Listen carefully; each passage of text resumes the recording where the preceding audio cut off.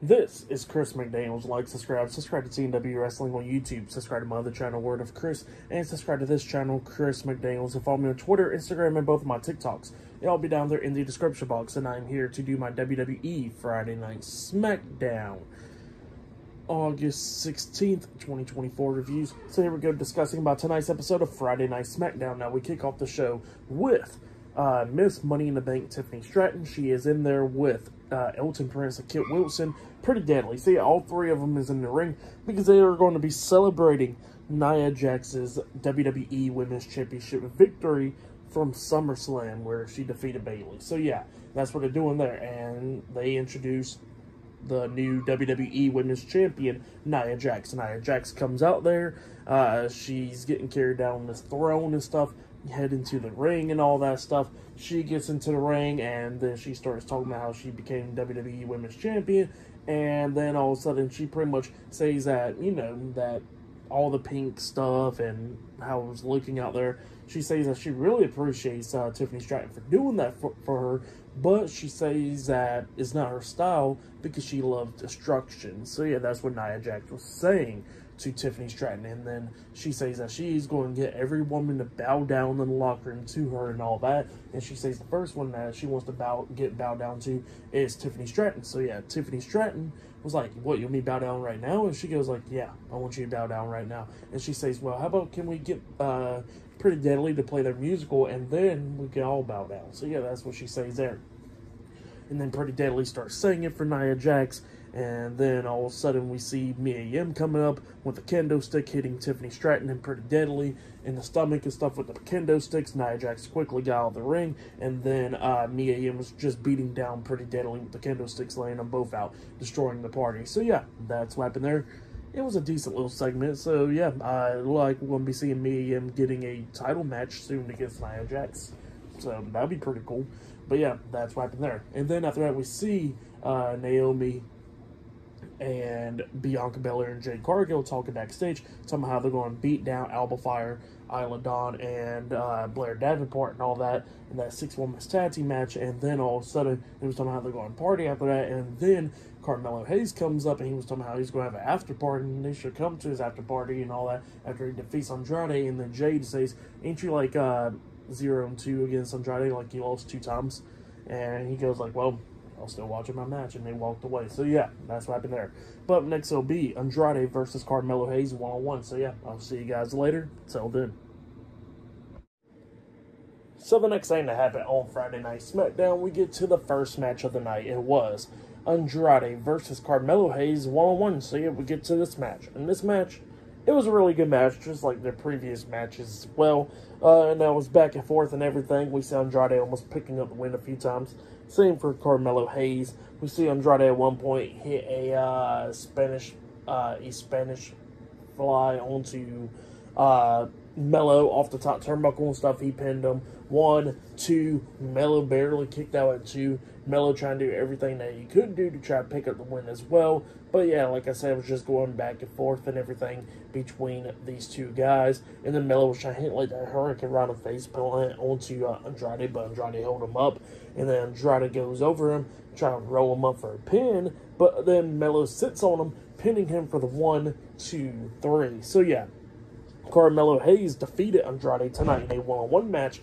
But then, after the match ended, we see Melo gets his hand raised by the ref and all that because, you know, he finally picked up the victory over Andrade, and he starts gloating it a little bit too much, and he grabs Andrade when Andrade was trying to walk out of the ring, and Andrade starts fighting back, beating him down, and both of them starts brawling and all that stuff, and they get pulled apart. So yeah, that's what happened there, and this feud is definitely not over with. But you know what? I'm okay with it because they've been throwing on some pretty good matches, and this one was pretty good as well. So yeah, I'll give that 3 stars with everything that happened. But yeah, pretty good stuff. But yeah, then after that, we see Solo Sikoa sitting down backstage. Tama Tonga comes up, giving him the Ulafala, and he was telling Solo that once he sees Roman Reigns in the ring tonight, he's going to get his hands on him and beat him down and all that. So yeah, that's what Tama Tonga was saying. And then Solo was like, look, I appreciate what you're doing and all that stuff, but I'll tell you this, if Roman gets his hands on the Ulafala, just know he's going to be the tribal chief then, and then you're going to have to acknowledge him. And then he says that he will have to acknowledge Roman Reigns as well. So, yeah, that's what Sikoa said. Pretty interesting. But, yeah, I'll see you guys later until the next thing that happens on Friday Night SmackDown. See you guys later. Till then, up next, it'll be Naomi versus Blair Davenport 1-on-1. See you guys later. Till then. So, the next thing that happened on Friday Night SmackDown, we get to the next match of the night where we see Naomi versus Blair Davenport 1-on-1. So yeah, we get to this match. And this match, it was a decent little match between these two women. Both of these women beating the hell out of each other. We see like Naomi actually hitting the rear view at one point onto Blair. So I guess it ain't her finish move anymore. But yeah, she hit that at one point. She had a nice crossbody on a Blair, getting a 2 count and all that stuff.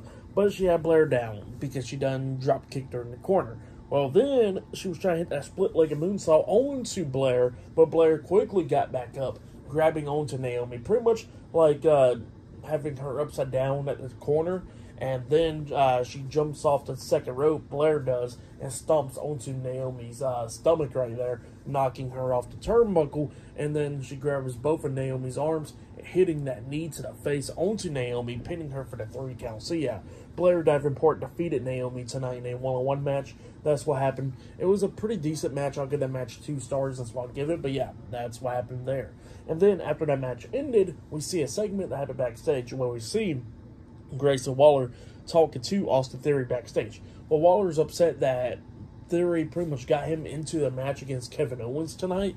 And Theory was like, look, I'm not trying to throw you underneath the bus, but you got to think of it like this. You defeat Kevin Owens, that means you could get a future title match because, you know, he's facing Cody Rhodes and stuff at Bash in Berlin. And he started hyping up Grayson Waller. And he was like, you know what? Yeah, this is an easy win and all that. So, yeah, that's what Grayson Waller was saying up until Kevin Owens comes up. And he goes like, look, I like I said last week, I didn't deserve a title match or anything. He says that this is going to be an easy win. How about let's go prove you right out there? So yeah, that's what Kevin Owens says, and then he says, let's go ahead and prove you right. And yeah, up next it'll be Kevin Owens versus Grayson Waller 1-on-1. But then after that, they showed a tribute video package to Alpha in Hawaii. So yeah, Alpha died today. Now yesterday yesterday it was reported that he passed away, but that was like a false report. But now today he has officially passed away, and I think he was 81 years old. And yeah, Sikoa died back in June. I think June 25th or something like that. And yeah, Alpha died like almost 2 months later. So yeah, crazy that both of the Wild Samoans have now passed away. But yeah, it was great tribute video package to Alpha in Hawaii. And yeah, it was just a good one show tribute to him. But yeah, that's what happened there. But yeah, I'll see you guys later until the next thing that happens on Friday Night SmackDown. See you guys later. Till then.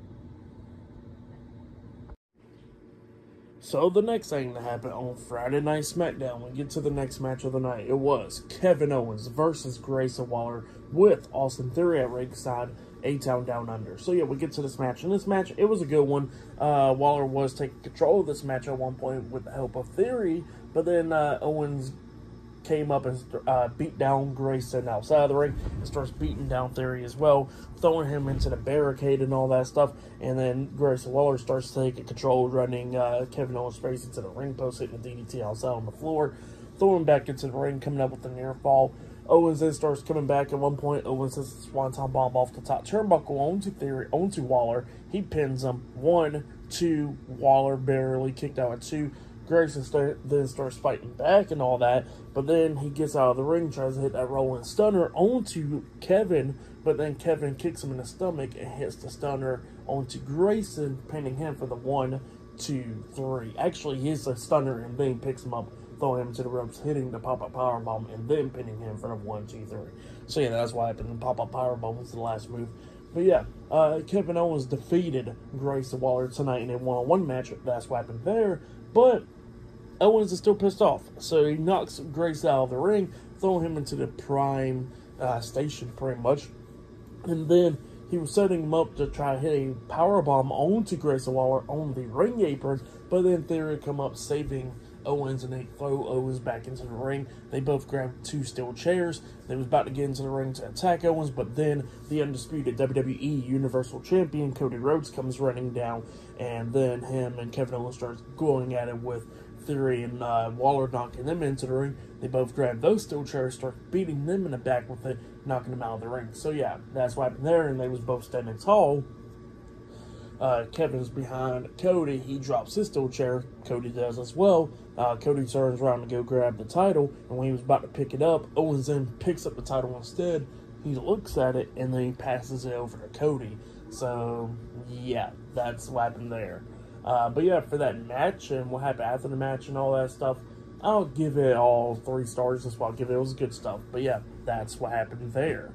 But then, after all that, we see Solo Sikoa backstage, and then Tama Tonga comes up, giving him the Ula Fala, and then he says to Solo that he loves him, and Solo tells him that he loves him too, and then Solo says that they got to deal with Roman Reigns tonight and make him acknowledge him. So yeah, that's what Solo Sikoa said there. Pretty good stuff.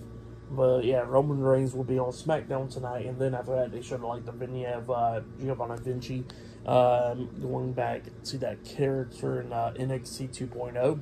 But it was a pretty good character. I liked it. But yeah, that's what it looks like there at least.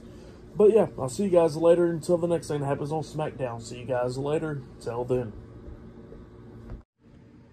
So the next thing to happen on Friday Night SmackDown, we get to the next segment of the night. But before we talk about the LA Knight segment, we got to talk about Santos Escobar. So yeah, we see Santos Escobar with Humberto and Angel and Elektra Lopez, Legado del Fantasma, having dinner, and then Santos was talking about how he got that match against LA Knight for the United States Championship next week on SmackDown, how he'll bring that United States Championship to the family and all that, and they gotta talk about how we're going to get people not to disrespect them and all that stuff. So yeah, that's what he was talking about there. But then after that, we see the United States Champion LA Knight come out there. LA Knight comes out there and he says that he'll be defending his title next week on SmackDown. And he says that Santos is going to lose to him and all that stuff. And then he says that that dinner right there was boring as hell. And he says that next week he's going to lay Santos out and then pretty much just retain his title. And everybody's going to know the name of LA Knight. So yeah, that's what he was saying there. Just the stuff right there. So yeah, that's what happened there. Pretty decent segment right there. But then after that, we see Mia Yim walking out in Nick Aldis's office, and then Chelsea Green Piper Niven comes up to Mia Yim saying, "Look, we was going to go out there and fight Nia and them, but then we seen you go out there, and we found it entertaining." And then Mia Yim was like, "Well, since I done that, I got a women's championship match against Nia." And then Chelsea Green Piper Niven was not happy about that, so they walk into Nick Aldis's office. Well, while they're in there and Mia Yim was just looking, all of a sudden Nia Jax comes up from behind, attacking Mia Yim, pushing her into the door, laying her out, and then Nick Aldis comes out and he tells Nia to go into his office now. So yeah, that's what happened there, and Nia had to go into the office. But yeah, up next it'll be the Street Profits versus DIY in a No More Contenders match up next on SmackDown. So yeah, that match is up next. But yeah, I'll see you guys later. Till then. So the next thing that happened on Friday Night SmackDown, we get to the next match of the night. It was pretty much the main event. It was Tommaso Ciampa and Johnny Gargano DIY versus Angelo Dawkins and Montez Ford, the Street Profits with B-Fab at ringside in a No More Contenders tag team match. So yeah, winner of this match will be facing the WWE Tag Team Champions Tama Tonga and Jacob Fatu next week on SmackDown. So yeah, they'll be facing against the Bloodline. But yeah, we get to this match. And this match, it was a good one. Both of these teams were beating the hell out of each other. At one point, it like DIY was going to win this, where we see Ciampa lift up Angelo Dawkins upside down. And then Gargano hits him with a super kick into the fairy tale ending from Ciampa. Ciampa pins him. 1, 2, Ford breaks at the pin at the count of 2, and then Ford got knocked out of the ring, and then Ford gets hit with the suicide dive by Johnny Gargano. and Tommaso Ciampa got knocked down as well, and all that stuff from in that. And then Gargano gets on the ring apron because Dawkins is still inside the ring. He tries to hit that slingshot spear onto Dawkins, but Dawkins reversed it into a swinging neck breaker onto Gargano. He tags in forward, climbs up the top turnbuckle. Dawkins lifts up Gargano up on his shoulders with the electric chair, and then they hit that super blockbuster onto Gargano. Ford pins him for the 1, 2, 3. So yeah, the Street Profits defeated DIY tonight in a number 1 contenders tag team match. So next week on SmackDown, it will be Tama Tonga and Jacob Fatu, the Bloodline, versus Montez Ford and Angelo Dawkins, the Street Profits, in a tag team match for the WWE Tag Team Championship. So yeah, next week's SmackDown is pretty packed. They got the United States Championship on the line next week with LA Knight and Santos Escobar. The tag team title match next week with the Profits and the Bloodline. And then they got the 6-women's tag team match with Bianca Belair, Jade Cargill, and Naomi versus Isla Dawn and Elba Fire and Blair Davenport in a 6-women's tag team match. So yeah, next week's SmackDown was pretty packed. But yeah, for that tag team match and all that, I'll give it 3.5 stars. That's why I'll give it. It was a pretty good match. But yeah, up next we're going to be seeing Solo Sikoa and Tama Tonga, the Bloodline, up next on SmackDown, and Roman Reigns as well. So yeah, I'll see you guys later. Till then. So the next thing to happen on Friday Night SmackDown, we get to the next segment of the night. It was the last segment of the night. So we see Solo Sikoa with one half of the WWE Tag Team Champions, Tama Tonga, the Bloodline, come down. And yeah, Solo Sikoa comes down and he tells everybody to acknowledge him. Well, everybody would not acknowledge him, so he says, I understand, y'all will acknowledge me, but there's going to be one person that's going to acknowledge me, and that's Roman Reigns, and he calls Roman Reigns out. So yeah, he called Roman Reigns out, and Roman comes out there. Loud pop for him. And then Roman gets into the ring, and then Solo looks at Tama Tonga. He takes off the Ulafala, passes it over to him, and tells Tama Tonga to go to the corner. Well, Tama Tonga goes to the corner, and then Solo and Roman starts brawling. Both of them going back and forth and everything. Roman gets the upper hand, knocking Solo out of the ring. When then Tama Tonga comes up going at it with Roman, Roman starts beating him down, hitting laying him out and all that stuff. Throws him outside of the ring, starts tearing apart the announce table. It looked like Roman was about to put Tama Tonga through the announce table. Well, then Solo saves Tama Tonga, beating down Roman, throws him back into the ring. He picks up Roman, tries to hit the Samoan Spike onto Roman. Roman ducks it. Roman hits the ropes, comes back with the Superman punch onto Solo. And then he waited for Solo to get back up, and then he hits a spear onto him as well, laying Solo out. And then Roman looks down, the Ulafala is right there on the mat, and then he picks up the Ulafala, and he puts it around his neck, and then all of a sudden, he gets hit with a super kick by Jacob Fatu. Yeah, Jacob Fatu returns tonight, hitting a super kick on the Roman, beating him down in the corner, running him shoulder first into the ring post, hitting the hip attack onto him as well in the corner, laying him out. They toss Roman out of the ring, and then Solo, Tama Tonga, and Jacob Fatu hit the triple power bomb onto Roman Reigns through the announce table, laying him out, and then they toss Roman back into the ring. Solo standing tall. Jacob Fatu drags Roman's body into the middle of the ring while he's laid out, and then Solo puts the Ulafala back on, and yeah, just standing tall over Roman. So yeah, that's what happened there. Pretty good segment. But yeah, for tonight's episode, Friday Night SmackDown, I'll give it 9 stars. That's what I'll give it. It was a pretty good episode for match of the night. I gotta say, it was DIY and Street Profits. That match was a good match. Andrade and Carmelo Hayes was a good match. And this segment right here was a pretty good segment as well, the last segment of the night. But yeah, that's been my Friday Night SmackDown reviews. Like, subscribe to TW Wrestling on YouTube. Subscribe to my other channel, Word of Chris. And subscribe to this channel, Chris McDaniels. And follow me on Twitter, Instagram, and both of my TikToks. It'll all be down there in the description box. And I'll see you guys later for this Monday's Monday Night Raw reviews. See you guys later. Till then.